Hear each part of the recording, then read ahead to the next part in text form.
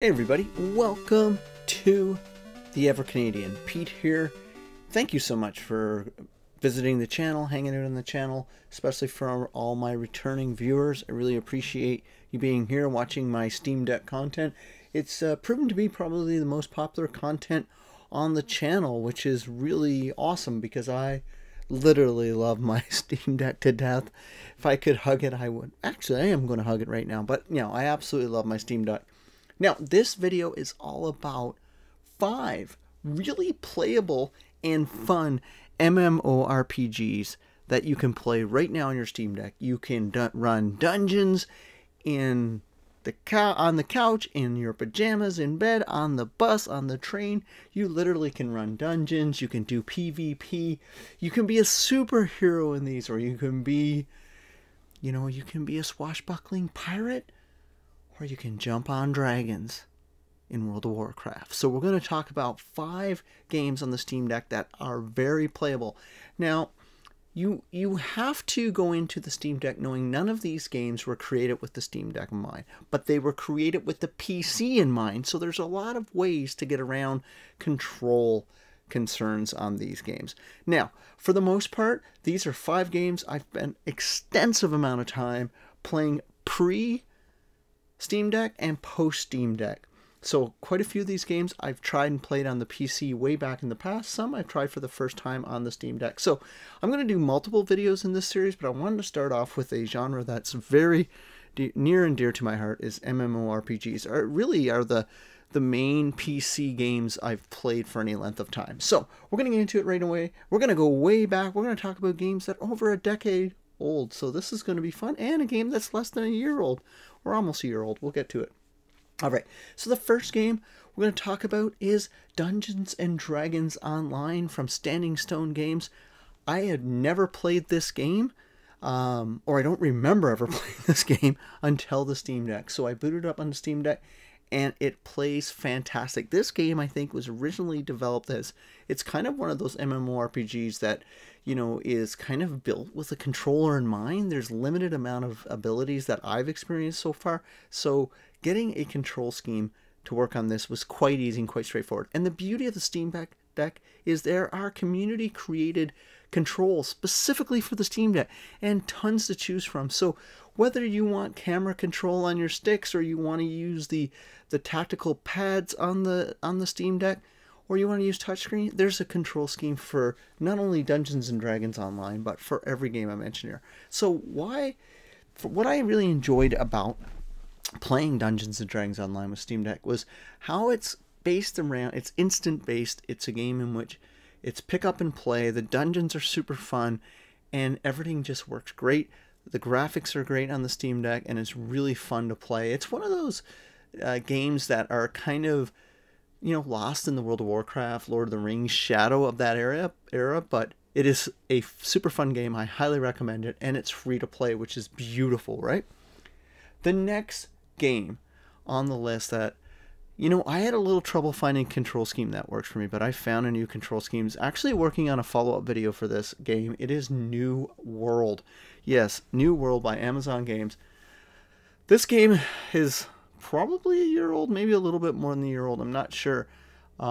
Is a game that came out with so much hype. I mean, so much hype.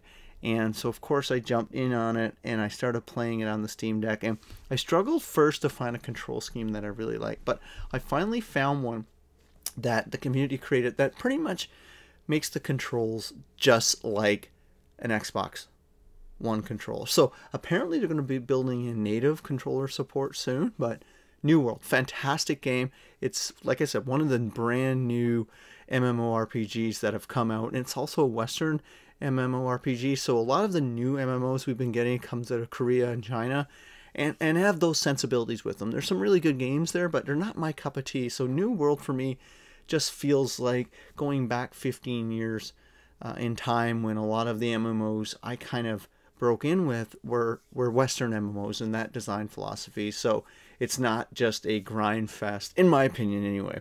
Now, I've only made it up midway in the game, but I'm having a blast. So New World plays great. It's just a fantastic game on the Steam Deck. Again, go in with the caveat knowing you'll have to find a control scheme that fits you.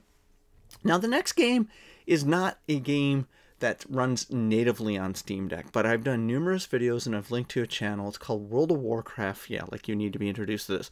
World of Warcraft, you can get it set up quite easily, so straightforward.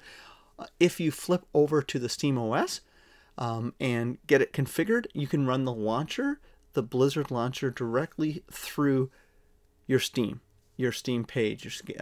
And for me, why I included it here is because for me it's important because World of Warcraft is probably one of the most important MMOs ever created, if not the most important MMOs ever created. And the fact that I can run dungeons and play it on my Steam Deck with just a little minimal amount of work, I had to mention it in this list. So go check out my videos. I've linked to a few channels out there in the YouTube verse that have great setup ways to get this running. So this one comes with a bit of a caveat. So, you know, for me, I wanted to include in the list because I think anybody who's into MMORPGs really needs to play this game. And the fact that I've been playing Dragonflight on it and having no problems at all using the control mod on it, it's just, anyway, it's just a fantastic experience on the Steam Deck.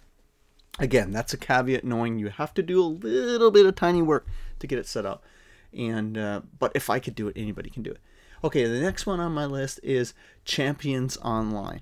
So Champions Online is a superhero MMORPG that I think is one of those games that should have been on console right from the start. It has built-in native controller support for Xbox 360. Legit, right out of the box. Now, getting to work on the Steam Deck took me just a little bit of time to find a control scheme that I like. Now, just because it has it built in with 360 control doesn't necessarily mean Steam Deck will identify and do a one-to-one swap of all the buttons. So I found a good controller, and when I got into it, it's just fantastic. It is so easy to pick up and play. You're a superhero, you're going around saving people. Man, there's even a map about Canada up there in that game, so I absolutely love it. So Champions Online, check it out. Again, free to play. So far on this list, even World of Warcraft's free to play, I think up to level 20. New World's a buy to play. Dungeons and Dragons is free to play, and Champions Online is free to play. But what I really like Champions Online is it's not in the fantasy set. It is superhero. It is fun. And most of the games I talk about and I play in the MMO space are fantasy. So I do love this superhero game. And I love the fact that I can play it on my Steam Deck, which is really cool in my opinion. Now, the one game that is just out of the box, works 100% perfectly fine. You don't even need to update anything. Just put it on controller support. And it's probably one of my favorite MMORPGs I've ever played. I absolutely love it. It's Final Fantasy XIV. It, I think, is one of the best ways ever to play Final Fantasy XIV because you can take it everywhere you go. I am not a Final Fantasy fan, but the story in this game, the ease of play, how everything just works perfectly on the Steam Deck because it was built for consoles. It's built for the PlayStation. I'm pretty sure Final Fantasy XIV came out on the PlayStation 3, 4, and now 5. It's just an amazing game. It is free to play, I think, for the first 20-something levels. Then it's buy to play after that and a subscription. So you need to buy the base game. There's like a ton of expansions. And all of these games have tons of content and are getting updated, with the exception of Champions Online. Tons of content there, but it's not getting updated regularly. Hasn't been for at least 5 years. But Final Fantasy XIV is amazing. It's probably the most popular subscription-based MMO currently on the market, and it's well worth it. And playing it on my Steam Deck is just truly epic. I absolutely love it.